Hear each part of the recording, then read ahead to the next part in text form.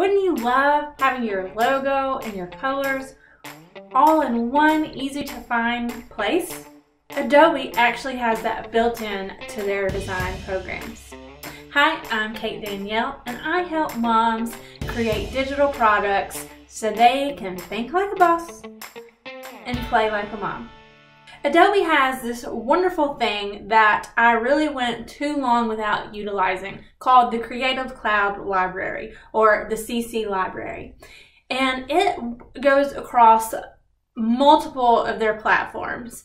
And basically you can create a library of all of your elements, from colors to graphics like logos and icons that you use a lot, to even how you style your fonts. And you can create as many libraries as you need. So this is great if you wanted to create it per brand or per product line. And what is really awesome is it works across the Adobe suite. So I can be working in Photoshop, save a color, and then the next time it is there ready for me to access in InDesign.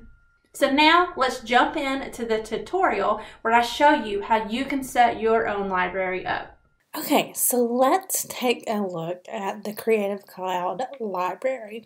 I am currently in InDesign, but you can access the Creative Cloud Library in pretty much most of the Adobe programs.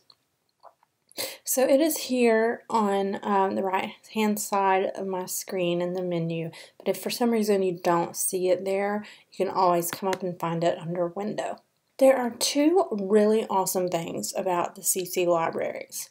One is that you can access the same library across most of the Adobe programs.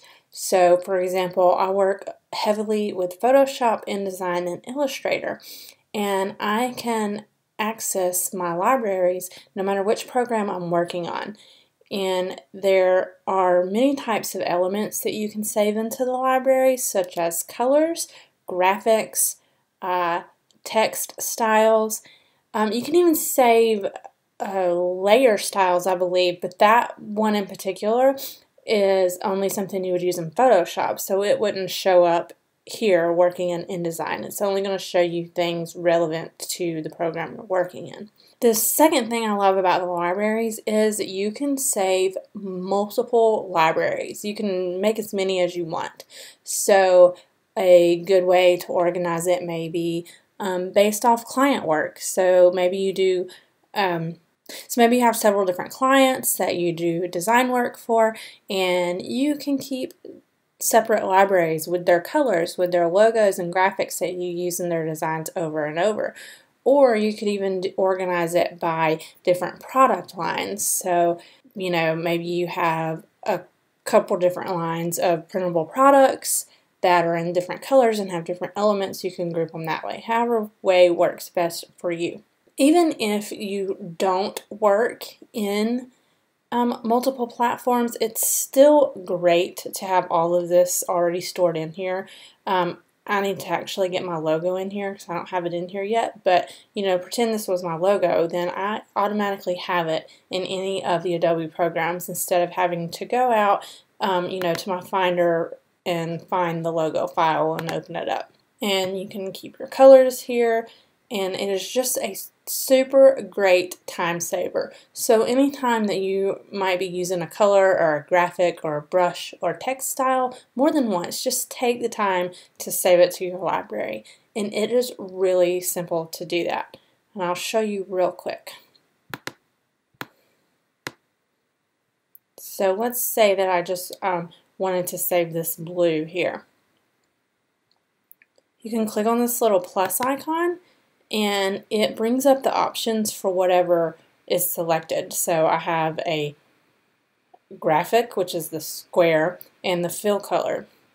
So I wouldn't want the graphic, so I would uncheck it and click add, and that new color is up there. You can also just drag things, but it treats it as artwork when you drag. So this would be if you had graphics that you wanted to save, you can just drag them right in there and it will automatically save it. So now let's try to save a text style.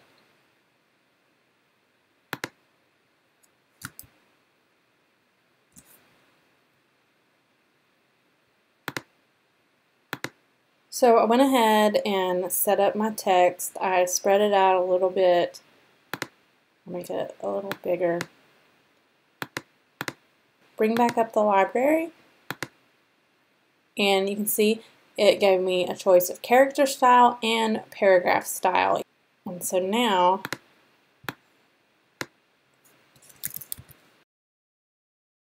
you could just highlight your text and then click on the style in your library, and it automatically makes it match.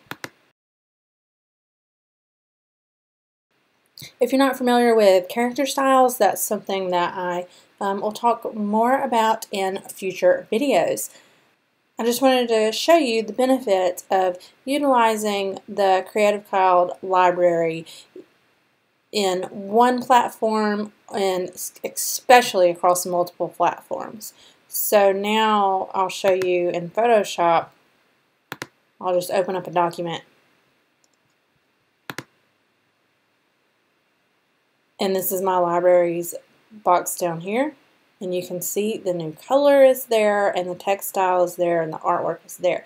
So it's just wonderful. And then again, if you don't see that in Photoshop, you can always come up to Window, and the library is there.